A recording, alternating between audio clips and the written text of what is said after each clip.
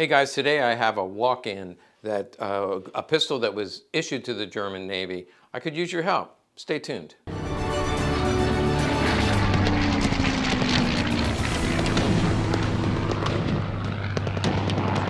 Okay, yesterday I did a video and I asked for your help, and it was a super secret agent gun with a silencer, and we've already gotten a lot of comments. Thank you very much. We're still learning about that. I need your help on this one as well. Again, both of these guns came from Nick. This one he got directly from the family of the vet. So the man who brought this home passed away, and then Nick picked it up from the family, and they said he took it from the captain of a boat who surrendered in Hamburg, Germany at the end of the war. Let's take a look at this, and hopefully you guys can give me some information. Again, Walk-In Wednesday. We'd like to gather some information. I have a feeling that some of you out there can help us figure out what this is. Okay, first and foremost, I already know this is a Beretta holster. Could have been with a Navy Beretta, but this is definitely a Beretta holster, which if it came from the captain of the boat, he put this together with a Mauser. I'm being very careful because this is almost falling off. So we know Beretta could have been in connection with the Italian Navy, but this has been added, and this is some kind of a family crest, a knight, some embellishment. It looks like tarnished silver. So right off the bat, the captain of the boat was, maybe aristocratic family who had a family crest.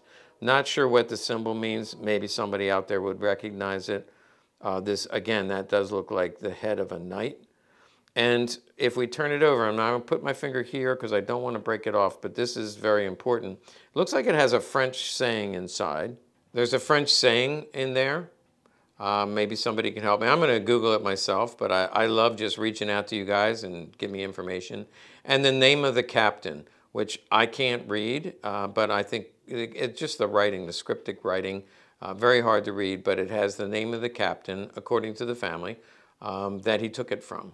So if anybody has any ability to help us with that, please let us know. I'm going to show you the gun. Now, the gun I know a lot about, but if you can help out, let us know.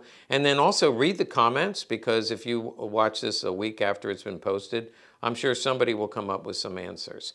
Now, let's go to the inside. This is the 4UT symbol that we see on a Beretta. Though that is a proof mark for a Beretta. That's how I said I know this is a Beretta holster, and they were typically green. And again, could have been the Italian Navy.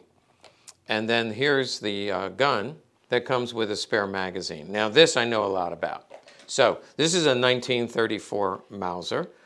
Excellent condition. There is some wear on the grip, the wooden grip. It's a one-piece wooden grip. And what really makes it stand out, if you've seen one of these before, is the Nazi Navy eagle. So there's an eagle. His head is a little bit thin, but these were individually inscribed. I don't believe it's fake. I do believe it's real. It has the swastika under the eagle and then an M. They also often had the property mark, and this one does, N for North Sea, which is Wilhelmshaven. So in the North Sea, and then the property number, which is 5990. So North Sea, gun number 5990. So we know they had at least 6,000 guns. It comes in .32 caliber and would have gone to a naval officer for sure. So that part of the story does check out. It comes with a matching magazine. You can see here is the identical, or at least matching, N5990, and that all looks real to me. So there's one matching mag, and coincidentally, there's a second mag that's only one digit off. You see the little X right there? That means that's the extra mag. So we have one matching and one that's one digit off as the extra mag. Beautiful 1934 Navy, nice high polished finish, .32 caliber, issued to a naval officer, and came back from a vet, and Nick, who brought it here, got it directly from the family of the vet with the name of the officer who carried the gun. If you can help us out, make sure you comment. I will say more about it. I'll give you guys an update when we get more information. Thanks for watching.